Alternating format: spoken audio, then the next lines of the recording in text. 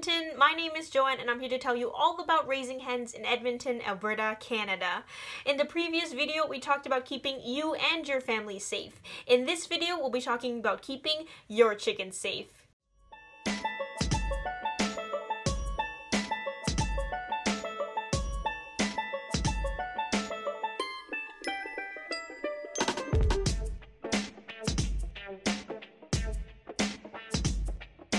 There are a number of potential threats that can compromise your flock.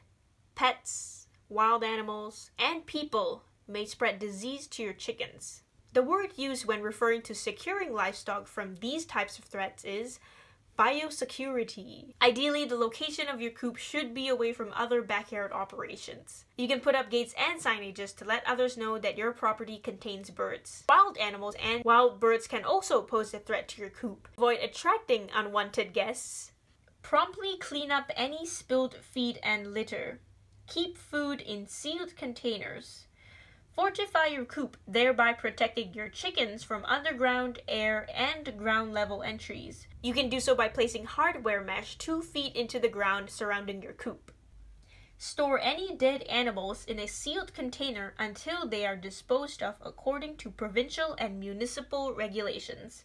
Collect and store eggs daily. Dispose of garbage and any broken eggs appropriately. As an owner, you can also protect your flock by regularly washing your hands before and after entering any poultry housing units, designating a change of clothes and boots specific to poultry work, and thoroughly washing egg collecting trays, feed and water containers, and tools. For visitors coming to your coop, maintain a visitor logbook that records contact information, purpose for the visit, and if they have been in contact with other birds, including their own, in the last 72 hours.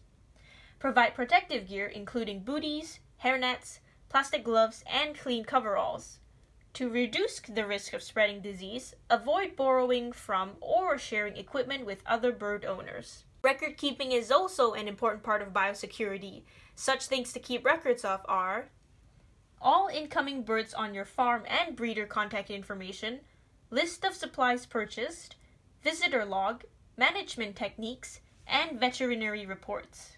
These records are necessary in case of emergency, food safety issues, disease outbreak, or food recall. If a bird gets sick, record the date, signs of disease, and age of the bird. These can include lack of energy, movement or appetite, coughing, sneezing, lack of coordination, swelling, diarrhea, pale combs and wattles, or sudden death. If you suspect or have a confirmed reportable disease, you must report it to the office of the Chief Provincial Veterinarian within 24 hours. If you have a sick bird, remove it from your flock and quarantine them for 30 days and watch for any signs of illness. A quarantine zone is a location on your property that is separate from the main flock. If you have a small yard, your quarantine zone could be a section of your garage or on the other side of your property. If no signs of sickness are detected, place the birds in a separate pen for a week in an area that allows them to be seen by the other birds in the flock. You can do this with any new birds that will be joining the flock. This allows the flock to become accustomed to the new birds that will be joining them. And last but not least, educate yourself. Keep yourself up to date on health and safety concerns and all the latest biosecurity updates. Educate your family and neighbors. Create a culture of health and safety on your property. Well, that's it for today. I hope you enjoyed watching and learned a thing or two about hen keeping in Edmonton.